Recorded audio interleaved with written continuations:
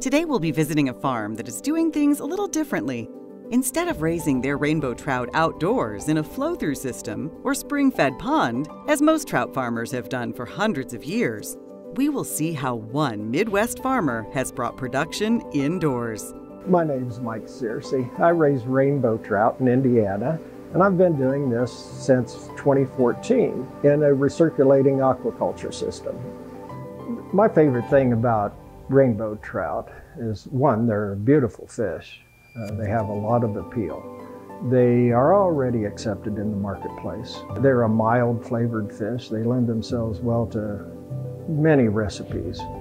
Many trout farmers, like Mike, raise trout from eyed eggs purchased from U.S. hatcheries. Our eggs are shipped overnight to us, packed on ice.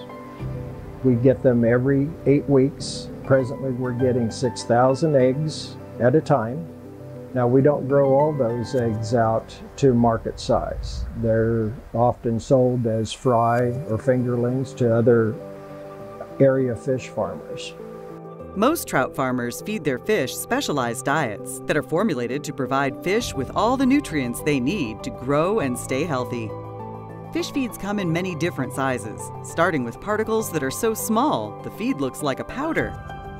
It takes us about 15 months to take a fish from egg to market size. Our market size is 1.5 to 2 pounds. The reason for this is, after talking with chefs and seeing what it is that they want a nice 8-ounce fillet.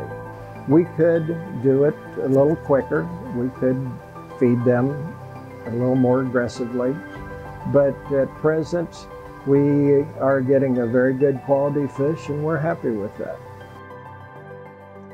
Water quality is everything to a fish farmer, especially raising trout. Trout require a very pristine water condition with high oxygen levels.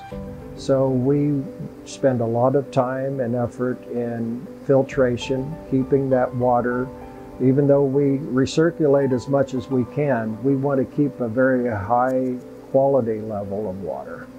One thing that I promised myself when I first thought about fish farming, and that was to be a good steward of the environment. We do sit on an aquifer. We have a great abundance of water below us, but that doesn't mean we need to be wasting it.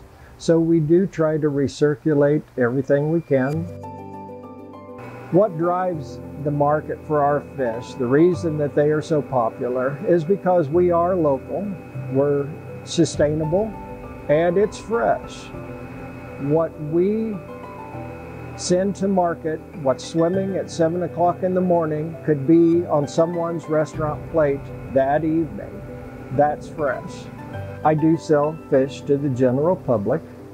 We sell out of the barn. Anyone that wants to come out and purchase fish, but they'll have to process them themselves. I'm often asked if I eat my own trout. The answer is yes. I love eating trout, and I think our quality of trout is excellent. The way I like it best, though, is smoked. We put it in the brine for at least 8 hours and then smoke it with fruit woods. And there are many other ways of eating trout, but that would have to be my favorite. I do not have a secret recipe to our trout brine. It's just that I can't remember it off of the top of my head. You can find Mike's not-so-secret trout brine, along with other recipes featuring fresh, locally produced rainbow trout, by visiting eatmidwestfish.org.